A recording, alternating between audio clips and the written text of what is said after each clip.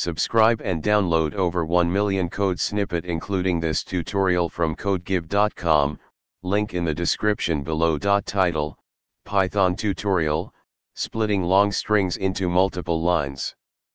Introduction. In Python, it's common to work with strings that are too long to fit comfortably on a single line.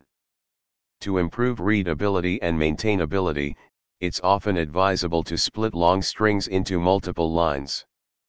In this tutorial, we'll explore various methods to achieve this in Python, along with code examples.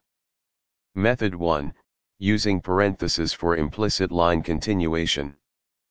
Python allows implicit line continuation inside parentheses, brackets, and braces. You can leverage this feature to split a long string across multiple lines. Method 2, using backslash, for explicit line continuation. You can explicitly use a backslash at the end of each line to continue the string on the next line. Method 3, using triple double quotes, or triple single quotes. Triple quotes in Python can be used for multiline strings, making it easy to split a long string into multiple lines.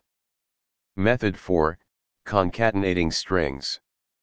You can concatenate multiple strings to achieve the same result. This method is particularly useful when dealing with dynamic content.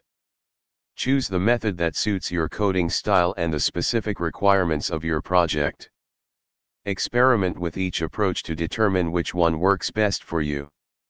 Conclusion.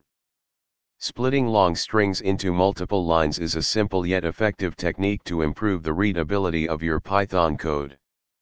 Whether you choose implicit or explicit line continuation, triple quotes, or string concatenation, the goal is to make your code more maintainable and accessible. Experiment with these methods and incorporate them into your coding practices for cleaner and more readable Python code. ChatGPT.